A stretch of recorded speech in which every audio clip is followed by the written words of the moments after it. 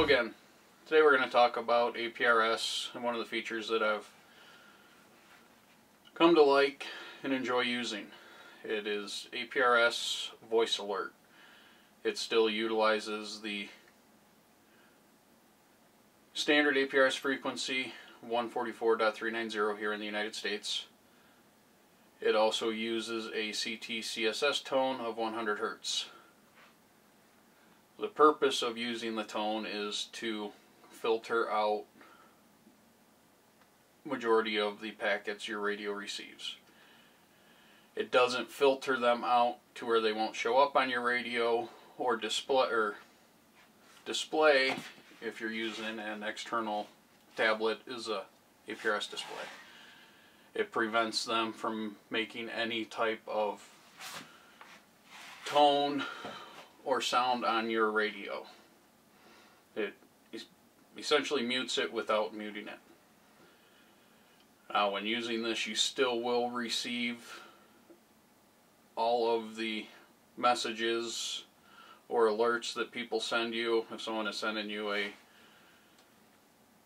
message via APRS, you'll still receive it, it'll still be displayed, so it doesn't take out any of the more important features of APRS. It simply mutes the packets that are coming in that you do not want to see or get tired of hearing. The way it works is the digipeaters and I-gates are set up with essentially an open tone. They'll still receive it, still publish everything will still make it to APRS FI and all the APRS tracking programs. You'll still receive everything in your station list on your radio. If you use an external tablet connected through your radio, all the packet beacons will still show up on there. Your radio simply won't make any sound. The benefit and upside to it is when other people around you are using the APRS Voice Alert with the 100 Hz tone, when they are within simplex range, your radio receives them direct, and they are not they don't go through the digipeaters and I-gates before you receive them. That tells you that someone is within simplex range.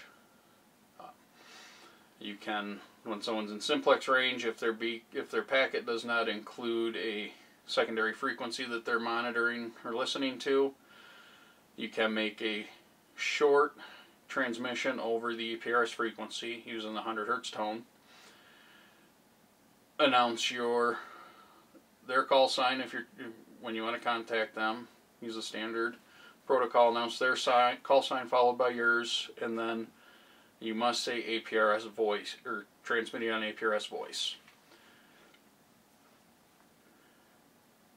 In theory, they will reply with their call sign and give you a frequency that they're monitoring, or announce a frequency that they're going to switch to if they have to turn the APRS off if they only have a single VFO radio. Could be a real benefit for those that have a radio like the Yaesu FTM 100. It's a dual band radio but only a single VFO. They can use the APRS Voice Alert, transmit where they're, to be able to send out the beacons letting people know where they're at, and people can still call them if they're trying to get a hold of them and have them switch to a different frequency to continue the QSO on. That will give everyone using it the ability to know when someone's in simplex range.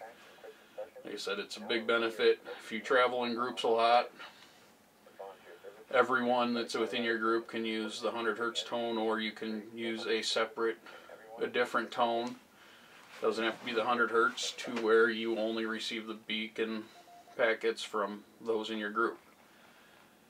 It's a way to while still using the national frequency, to separate yourself or a group of people away so you don't get bothered with all the additional packets. you still do have to deal with the occasional packet collisions and stuff not going through on the frequency, but you will only be essentially receiving on your display and being alerted whenever someone within your group is within simplex range. Not to say you have to go to a simplex frequency. Someone might be looking for a local repeater that they're unaware of, be able to call someone that has more information of the local area. Go through now, show you one example of using the APRS Voice Alert.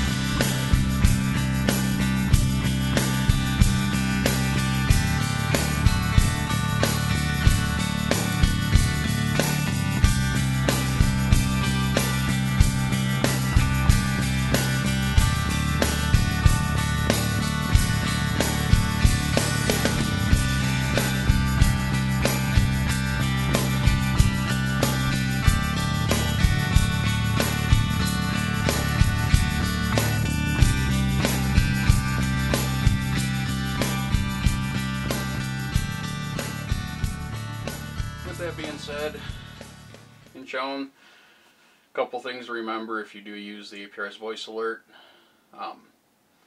You will receive the occasional unwanted packet that makes it through the tone.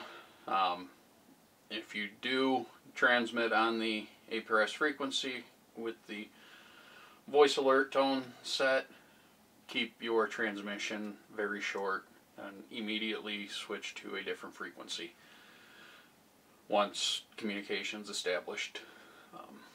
There are thousands of other packets using that frequency that can and will be disrupted occasionally.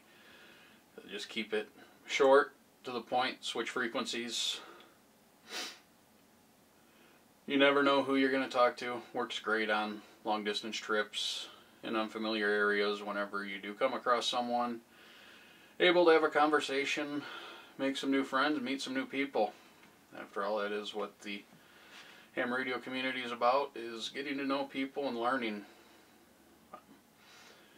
Sure to hit the subscribe button and the notification bell, get updates when new videos are available. Till then, 7-3, have a good evening and enjoy.